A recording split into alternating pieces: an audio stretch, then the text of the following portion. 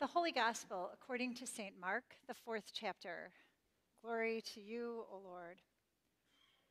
Once again, Jesus was teaching beside the lake, and such a large crowd gathered around that he got into a boat and sat there, and he taught them from the boat while the people stood on the land.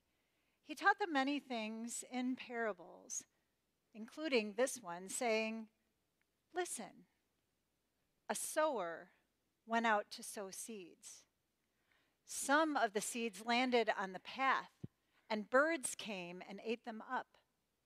Other seeds landed in the rocky soil where there wasn't much depth of soil, so they sprang up quickly. But because they had no root, as soon as the sun rose, they were scorched and withered. Other seeds landed among the thorns. These sprang up and grew, but the thorns grew and choked them out, so that they bore no grain. And other seeds landed in the good soil. These grew and brought forth grain and yielded 30, 60, and 100-fold. Let anyone with ears to hear listen." Later, when Jesus was alone, those who were with him, along with the 12, asked him about the parables. He said, "To you has been given the secret of the kingdom of God. But for others, for those outside, they will hear everything in parables. So as it is written in the prophet Isaiah, they will listen but not understand.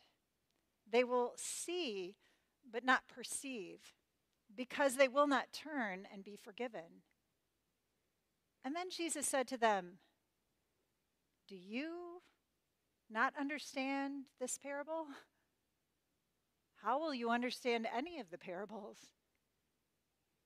The sower sows the word.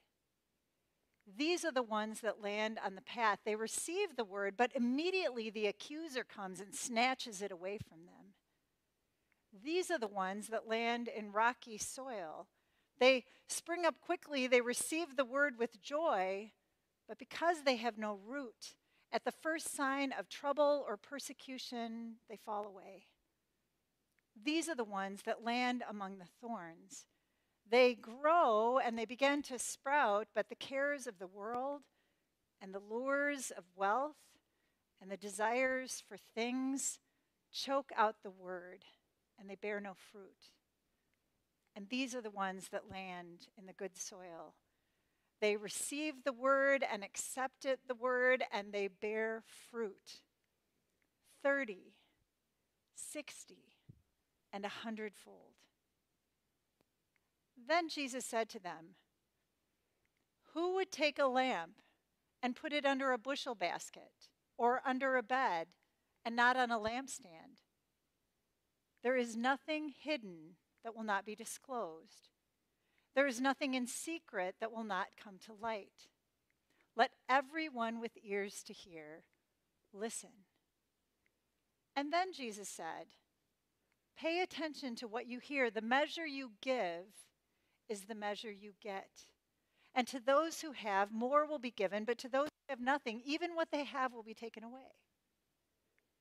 And then Jesus said, "The kingdom of God is as if someone scattered seed and went to bed, and woke up and went to bed.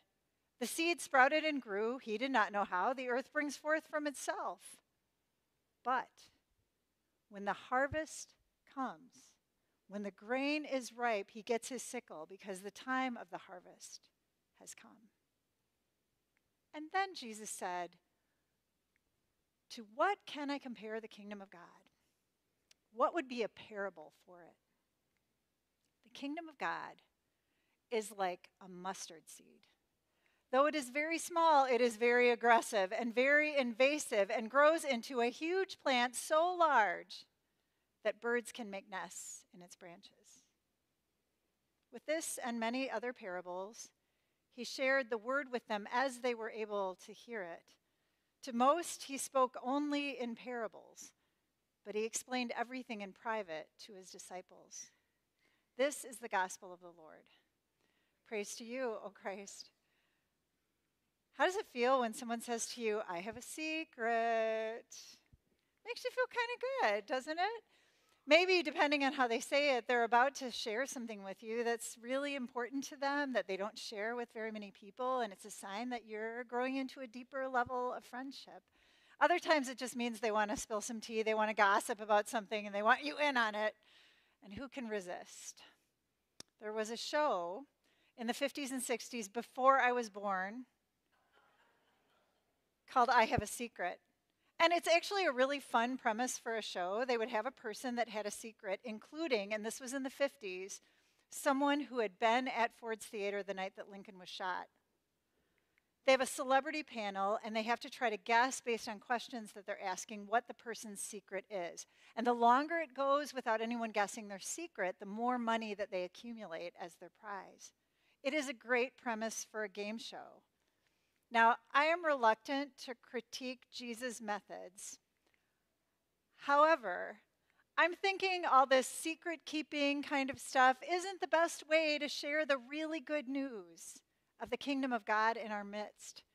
That telling really confusing, multi-layered stories that no one really understands, not even the disciples, not even after Jesus explains to them, might not be the best marketing plan. Not only that, what do you make of this story of this wasteful extravagance just scattering these seeds everywhere?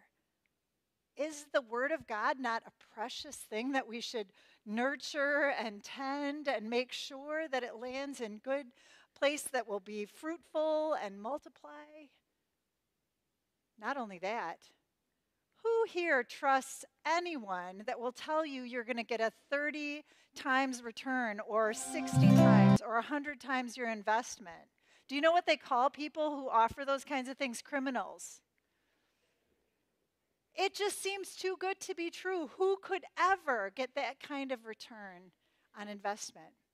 Not only that, you have no control at all in this kingdom. Did you hear that parable about he scatters the seed and then he goes to bed? And the seed sprouts and it grows, and all you can do is wait for the grain to be ripe, and then finally you can harvest it. I remember so well on the farm as a kid that we would be watching all summer long for the grain to be ripe, for the oats to be ripe. And it was not a fun thing to do because a storm could come and knock everything down and change everything. It felt really vulnerable to have no control at all. That's the kingdom of God. Oh, wait, there's one more thing. It is like the weed that you cannot get rid of. It is that thing that if your neighbor has it in their yard, you have it in your yard, and you have to keep working and working and working to try to get rid of it. It is invasive, it is aggressive, and it brings no good purpose in your life. That's the kingdom of God. Who wants to be a part of that? Well, good news. It's really cold outside, so I don't think any of you are leaving yet. So you all get to be part of it.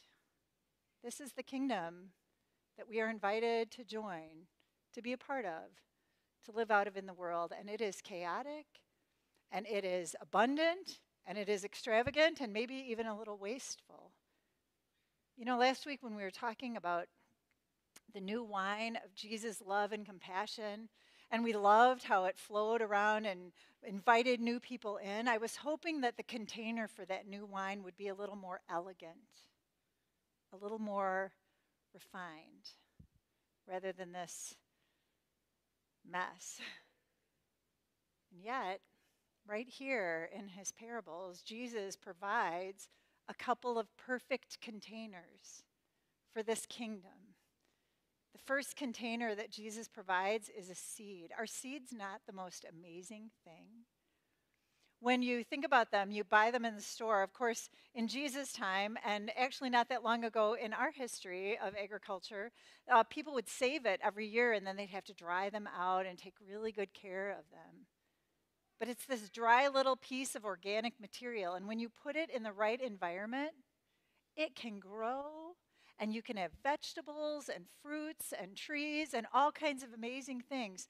A seed is pure potential. It is resilient. It is strong. Have you ever seen where in a sidewalk a little seed like a dandelion seed will fall into just the right crack and it'll burst through and it'll lift up the sidewalk and break through the concrete? That is a powerful thing embedded in that tiny little seed. Or what about those trees you see clinging to a rock face? At one point, it was a seed, probably a pine cone, that rolled and ended up in just the right spot. Had just what it needed to grow, and it put its roots down and they wrapped around the rock. Gets just enough to grow and place itself there. Seeds are a powerful container, and we are a kind of seed too. That potential for bearing fruit in the kingdom of God is in us too. But then the other container is in this parable of the 4 soils. Each and every soil, the wonderful thing about soil is that we know that it doesn't just stay the same always. That if we are feeling like our life is a little bit packed hard right now and the seed of the word just kind of bounces off, that it's snatched away as soon as it comes to us, we just need to get to work. We need something like those spud bars we had for those who were in Kentucky digging post holes, breaking it up, a rototiller, something. I think as we celebrate Dr. Martin Luther King's holiday on Monday, that think of the breaking up work that he did for that hardened system and structure that existed. The rocky soil, you just need to pick some rocks or find the right plants that actually thrive in a rocky, dry kind of environment, and they actually work to make the soil better. The thorns are both the hardest and maybe the easiest thing for us to deal with at the same time. Hard because the cares of the world are things that are actually really important to us and they fill our to-do lists. The lures of wealth, the desire for things, all of those are things that we experience. But the invitation is when we get to work weeding and pulling those weeds out, we see that our to-do list is actually all opportunities to bear fruit for this kingdom through the very things that we're already doing. And then we come to the good soil, which seems like the perfect place for plants to grow, but here's the thing. You have to amend it every once in a while. You have to pay attention or it will become depleted. The work that we have to do, the invitation that's extended, is to keep this work happening, to keep the soil ready to receive the word, to participate fully in this kingdom. It is a secret, but it is maybe the worst kept secret or the best kept secret. It's hidden in plain sight. The kingdom is all around us, everywhere. We just need to be trained to look and to listen. I heard a story about a week ago. Everyone's talking about the migrant crisis, right? And everyone who gets on a bus in Texas is here legally, right? They're part of a legal process of what it means to apply for asylum. And they're coming up here. And on a day like today, very hard to believe and understand why this would feel hopeful, right? Really cold. And everyone's talking about it like a crisis, except for one person that I heard on the radio. How many of you know where Erie, Pennsylvania is? Yay! No one on Saturday night ever has been to Erie, Pennsylvania, apparently. But it has a nickname called the Mistake by the Lake. So for those of you who have been there, Erie, Pennsylvania looks like not much is happening there. It has gone through all the cycles of death and life that happen in cities and especially in the Rust Belt, which it's part of. Do you know what they said in response to the crisis? He said, you know what? We've been doing this. The whole existence of our city has been welcoming new waves of immigrants over and over again. We have jobs, we have places to live. Come to Erie. You never know where the good soil might be. We just have to pay attention. And the invitation that's extended to us is to look and listen, to follow where Jesus is pointing and where Jesus is walking. In his name we pray. Amen.